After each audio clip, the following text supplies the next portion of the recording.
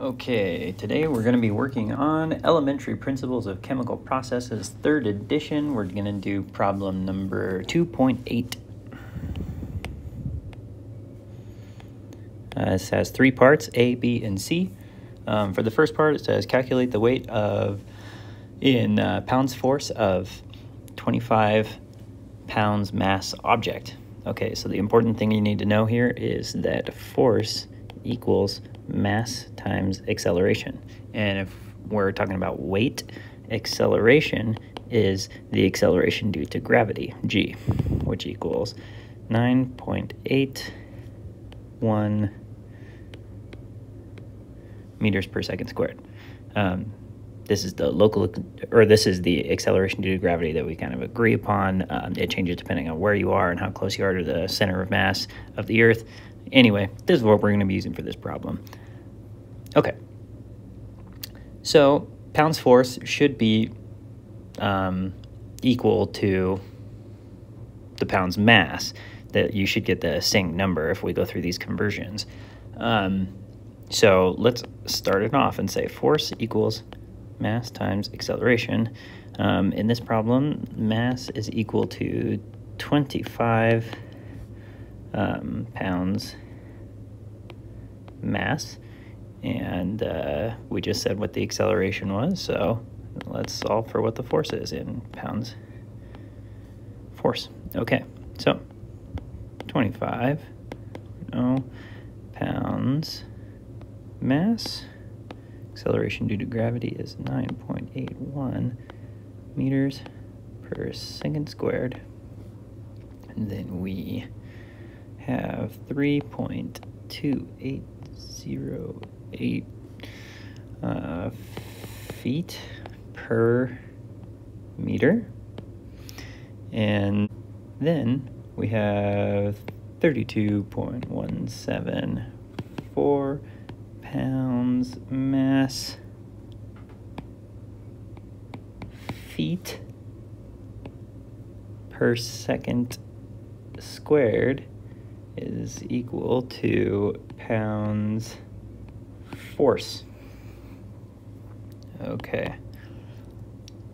And if you multiply all these together, surprise, surprise, this equals about 25.0 pounds force. So that is the answer to the first part. All right. Now we're going to do part 2.8.b. Okay. Again, we're continuing with this weight calculation. So the mass in kilograms of an object that weighs 25 newtons. Okay. Except this time, instead of starting with the mass, we're starting with the force. So the force equals 25 newtons. And the gravity constant is still the same, 9.81 meters squared. Okay. We're solving for the mass. The mass equals the force divided by the acceleration, which equals 25 newtons. And we're dividing by 9.81 meters per second squared. Newtons is a combined unit, and so it equals kilograms meters per second squared. And so if that's just very common to just kind of remember that. You can memorize that if you want to, or you can write it out like this every single time. Sometimes I'll skip a step and not show this part, but if you remember that newtons is a combined unit that also equals kilogram meters per second squared, it'll be easy for you. All right, so we just cancel out these units, and we cancel out the meters, and we're left with kilograms.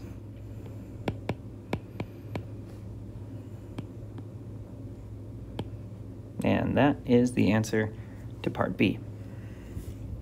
All right, moving on to part C.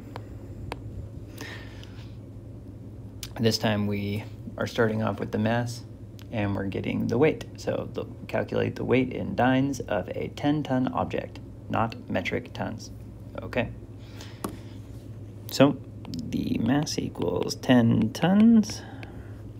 The gravity is still the same, 9.81 meters per second squared.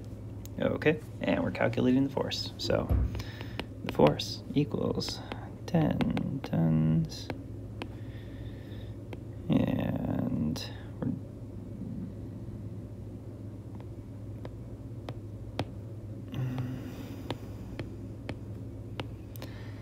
then I looked this conversion up on Google. Makes your life easier, so you don't have so many conversions to do.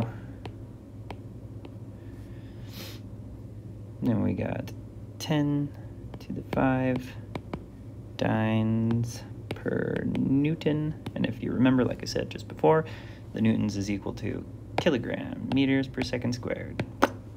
So that gets rid of that. Tons, we're just left with the dynes. All right, so if we calculate that, that equals 8.9 times 10 to the 9 dynes. And that is our final answer. Great. Thanks for joining me. If you see a mistake that I made, let me know in the comments, and I will post it in the video description. Thanks. Bye.